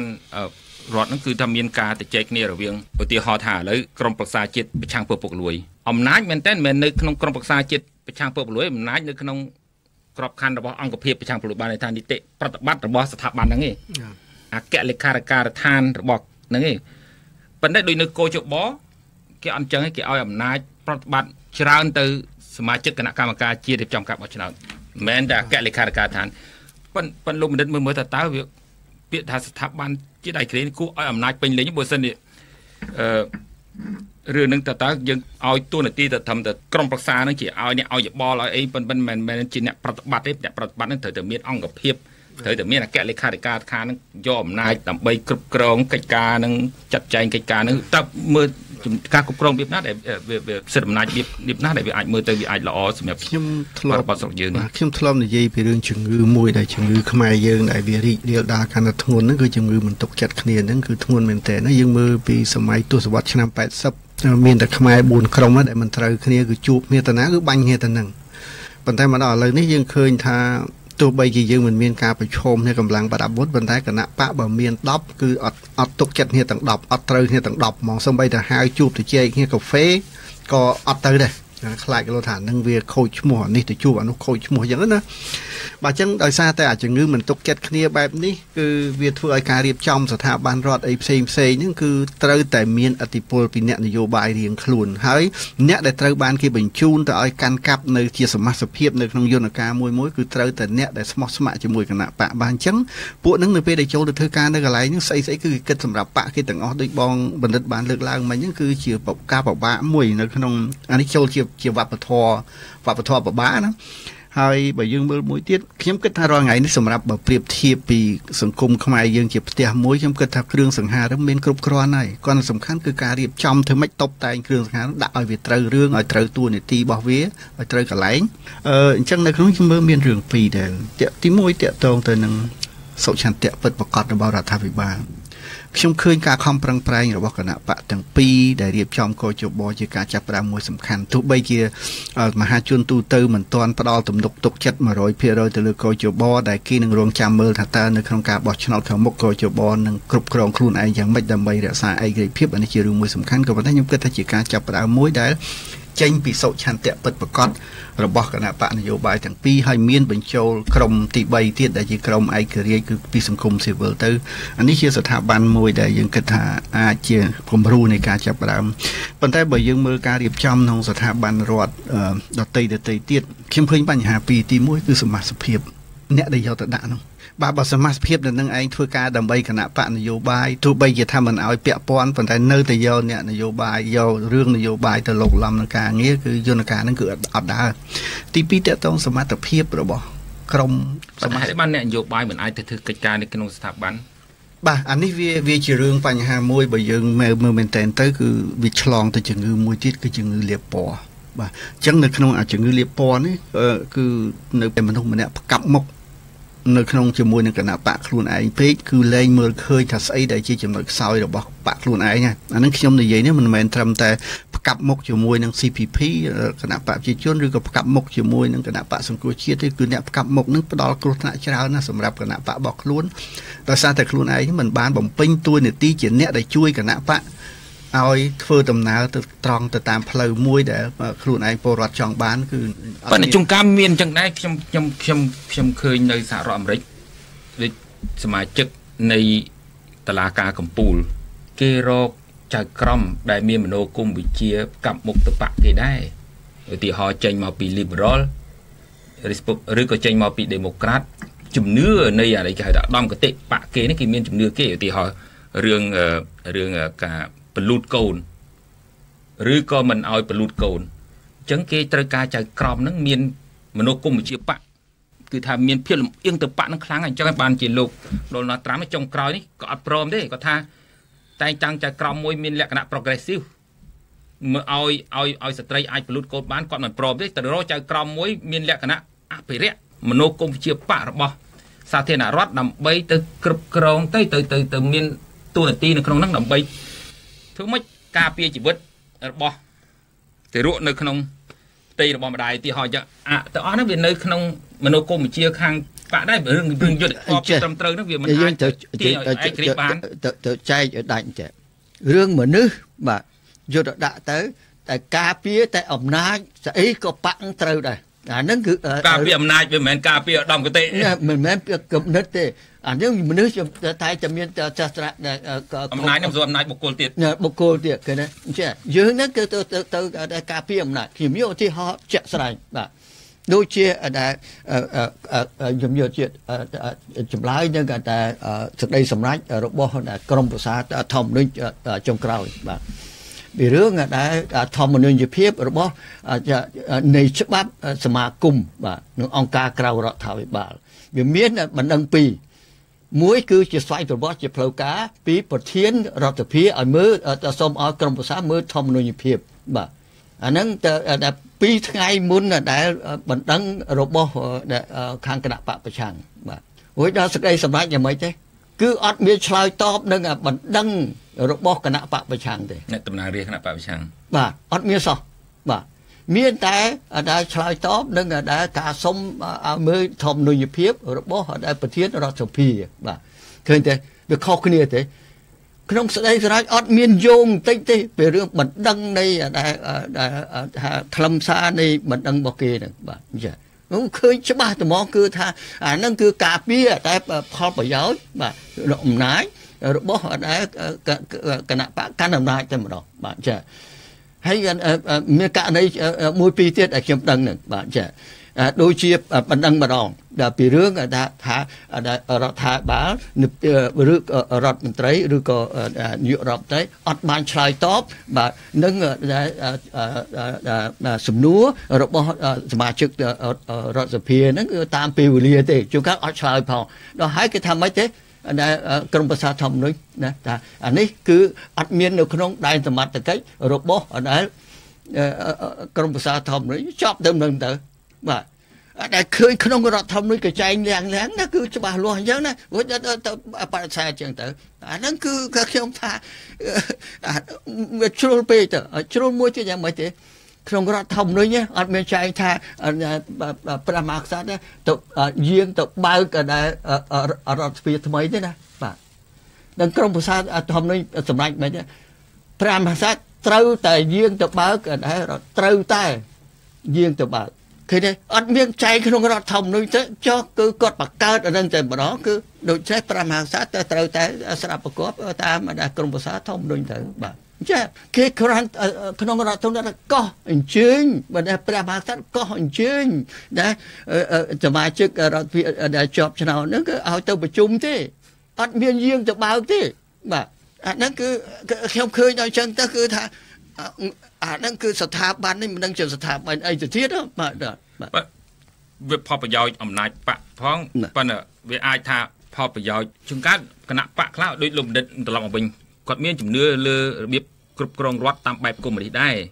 គាត់ជឿទៅលើអំណាចបែប គ្រប់គ្រងបែបកុម្មុយនីសហ្នឹងវាមានប្រសិទ្ធភាពគេហៅថារបៀបរយនីតិរដ្ឋរបៀបគាត់ចឹងដែរអញ្ចឹងជាការអាដាមកតិហ្នឹងវានៅស្និទ្ធនឹងសមាជិកនៃស្ថាប័នជាតិធំហ្នឹងឧទាហរណ៍រឿងសិទ្ធិរបស់សមាគមរឿងសិទ្ធិអីហ្នឹងបានន័យថាគាត់ជឿទៅលើបកគាត់ក្រុមគាត់ដែលគិតថាសិទ្ធិអស់ហ្នឹងវាមិនត្រូវបានយកមកប្រើប្រាស់ដោយសេរីនៅក្នុងសង្គមដែលចង់បានរបៀប101ការដឹកនាំរបស់រដ្ឋចាំមើលយើងគឺអានឹងវាអាចចឹងដែររៀបចំឲ្យយន្តការនេះវាអត់សមស្របបាទនឹងដែលវាឆ្លោះបញ្ចាំងនៃដែលថាខ្លឹមសារបាទរបស់ស្ថាប័នហ្នឹងទេចាណាដោយរឿងអត់ឯកដាក់តែឯករាជ្យក៏ប៉ុន្តែរៀបចំទៅអត់ឯករាជ្យបាទអញ្ចឹងទៅបាទហើយដំណើរការក៏កាន់តែអត់ឯករាជ្យក៏ប៉ុន្តែយើងបាទភ្លេចរឿងមួយបាទយើងមិនបានចាប់អារម្មណ៍ដូចឥឡូវនៅអាមេរិកគេពងតែលើករឿងហ្នឹងគឺដែលគេហៅមានដែលគេហៅទម្លាប់ឬគំនិតមួយគឺដែលអត់មានចែងនៅក្នុងរដ្ឋធម្មនុញ្ញឬច្បាប់អីទាំងអស់គឺនៅក្រៅរដ្ឋធម្មនុញ្ញទម្លាប់ឬបទបញ្ញត្តិហ្នឹងគឺថាដែលអត់មានចែងក៏ប៉ុន្តែគេមូលមកគ្នាបាទដូចជាឥឡូវគេព្រួយបារម្ភថា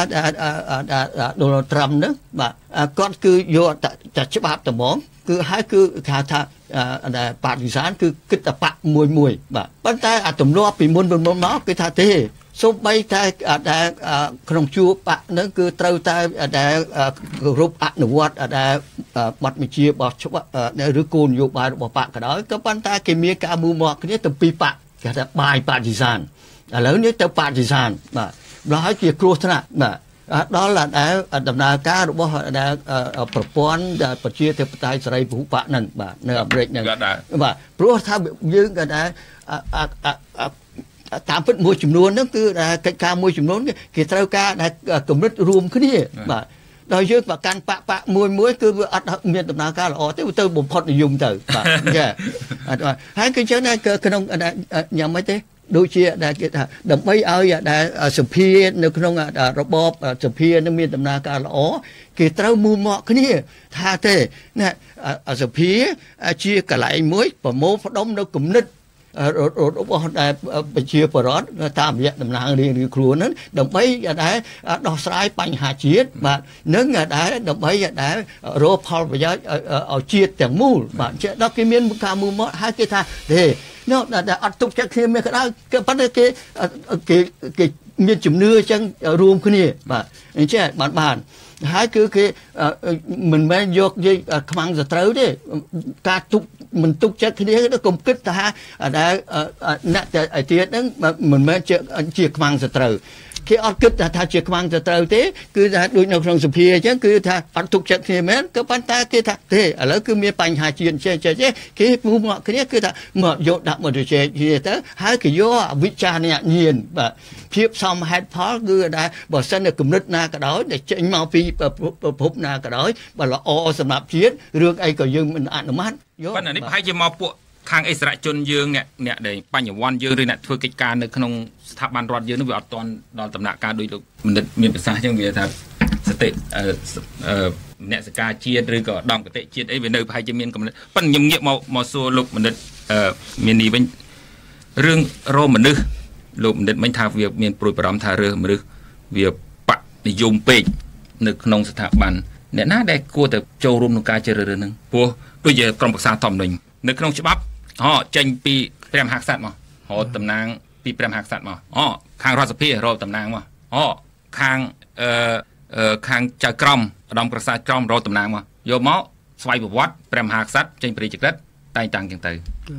វាខាងកោចបអត់ចឹងទេគេចូលតាមរយៈទ្វេបៈនៅក្នុងរដ្ឋសភាគេពិនិត្យជ្រើសរើសចឹងទៅហើយគេឆ្លងទៅសភាអនុម័តទៅក៏ប៉ុន្តែលោកបណ្ឌិតមើលវិធីសាស្ត្រណាឬក៏ដាក់ថាទេសមាជិកអស់នឹងដាក់ឲ្យប្រជារាស្ត្របោះឆ្នោតជ្រើសរើសហ្មងទៅដូចនៅអាមេរិកស្អីក៏បោះឆ្នោតដែរសូម្បីតែព្រះអញ្ញាក៏បោះឆ្នោតដែរជារិះទុកចិត្តដើម្បីឲ្យទៅធ្វើព្រះអញ្ញានៅតំបន់គេនឹងនៅស្រុកគេនឹងឬក៏ដាក់សមាជិកភាពនឹងឆ្លងកាត់ប្រជារាស្ត្រព្រោះតាមលោកបណ្ឌិតមិញលោកបណ្ឌិតឡើងមកឲ្យថាលក្ខណៈវិនិច្ឆ័យឲ្យមនុស្សនឹងឈប់ចូលបកចូលអីនឹងអាចជួយទុកបានចំនួនប៉ុន្តែរឿងអ្នកមនុស្សហ្នឹងឯងចង្ការដកមិនកើតបញ្ចូលចេះថាដកទៅប៉ុន្តែពេលរួចអាកំណត់វានៅតែ loyalty វានៅតែខ្លាចគណៈបកខ្លួនឯង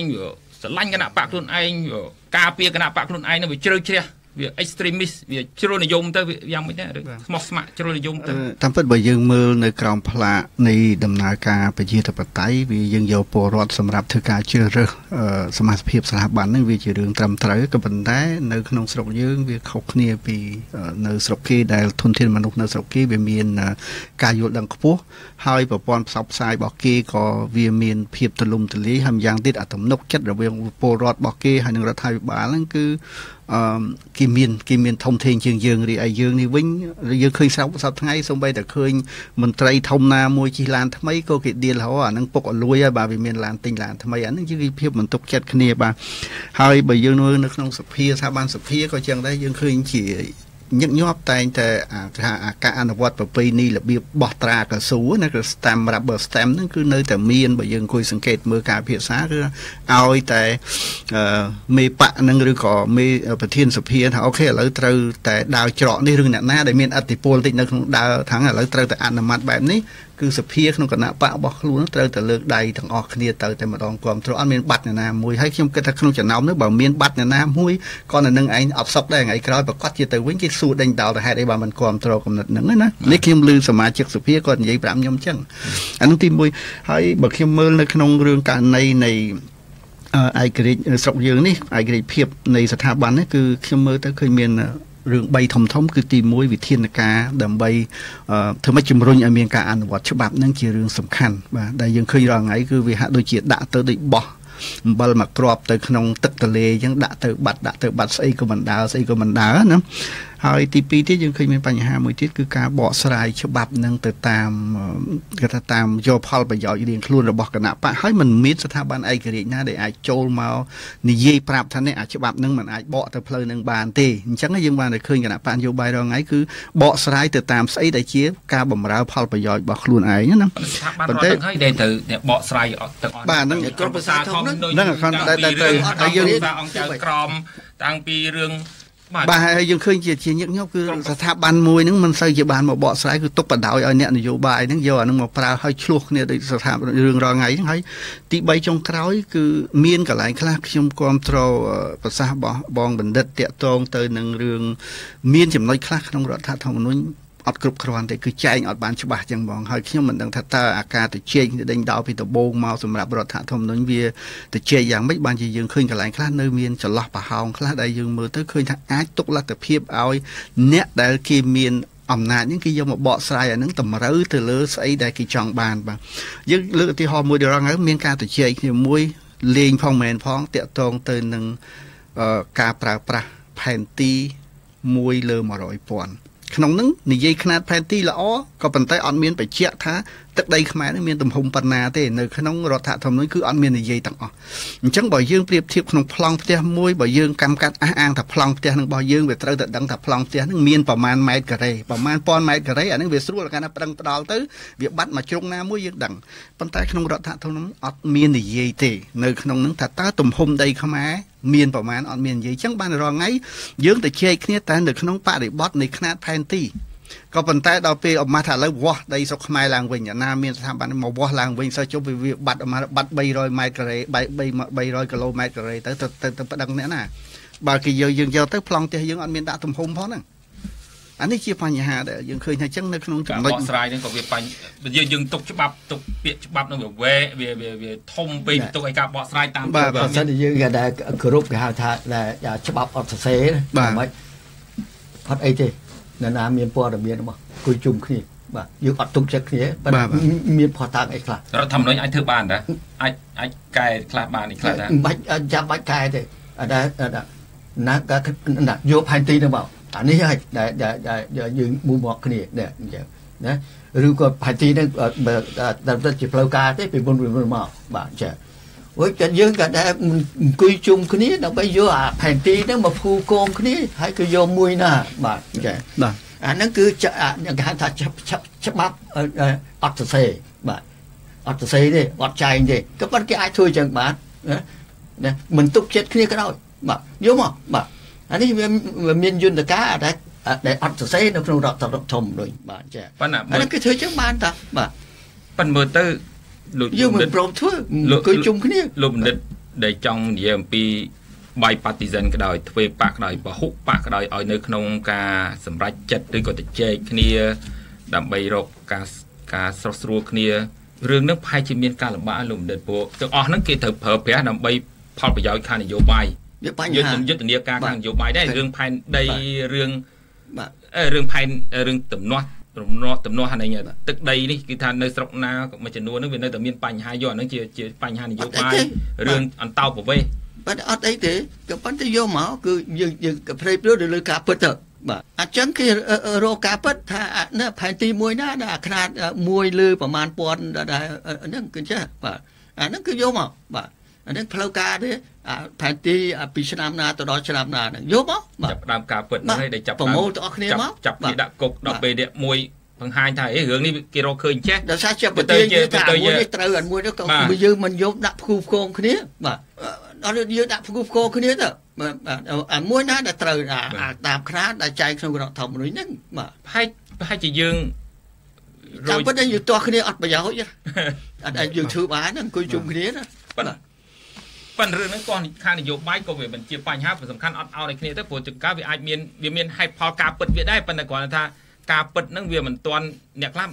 កិច្ចការពិតហ្នឹងដើម្បីផលប្រយោជន៍នយោបាយដែរវាច្បាស់អញ្ចឹងហើយបាទស្រុកខ្មែរយើងសពថ្ងៃនេះ25ឆ្នាំដែលខ្ញុំតាមដានមួយជំនាន់នេះណាបាទគឺយើងហ្នឹងគឺខ្លាចការពិតបាទអ្នកនិយាយការពិតគេអត់ស្វាគមន៍ទេបាទចាយើងហ្នឹងគឺដូចថារឿងភូតផកហកគ្នាច្រើនណាបាទខ្ញុំសង្កេតឃើញបាទតាំងពីដែលមួយចំនួននេះបាទខ្ញុំមានផុសតាខ្ញុំសរសេរទៅទៀតហើយបាទអរគុណលោកបណ្ឌិតទាំងពីរដែលបានចូលរួមភាសាហើយនឹងប្រិយមិត្តអស់លោកស្រីតាមដានកម្មវិធីយើងហើយខំជួបគ្នាសប្តាហ៍ក្រោយទៀតតាមពិតរឿង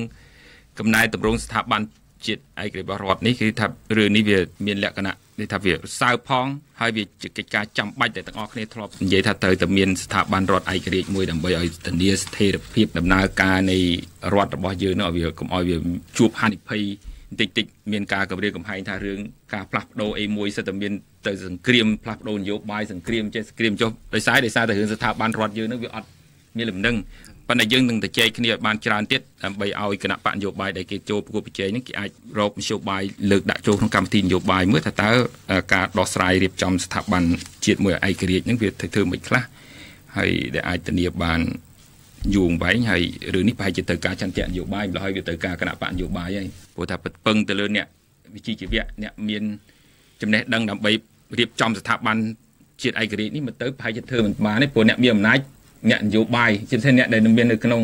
អំណាចក្នុងរដ្ឋសភានៅក្នុងរដ្ឋាភិបាលនេះអីអ្នកជំរុញកំណែតម្រង់អស់ហ្នឹងឆន្ទៈនយោបាយគឺការតាប់កិច្ចនយោបាយករណីកិច្ចត្រូវតែធ្វើបាទដឹងហើយអីហើយគឺត្រូវតែធ្វើបាទអញ្ចឹងបាទអ្នកនយោបាយគឺត្រូវគិតអញ្ចឹងកុំរឿងថាអូតែតាមតែឆន្ទៈតាមតែអញណាបាទអញសម្រេចមិនមែនអញ្ចឹងទេខ្លួនឯងនេះគឺបានអំណាចពីប្រជាពលរដ្ឋនឹងត្រូវប្រើប្រាស់អំណាចនឹងឲ្យត្រូវតែដែលដោះស្រាយတဲ့បញ្ហាដែលមាននឹងឯងចាអត់ឆន្ទៈទេបាទអរគុណម្ដងទៀតបាទសូមអរគុណហើយសូមជម្រាបលាបាទជួបគ្នានៅសប្តាហ៍ក្រោយទៀតបាទសូមអរគុណ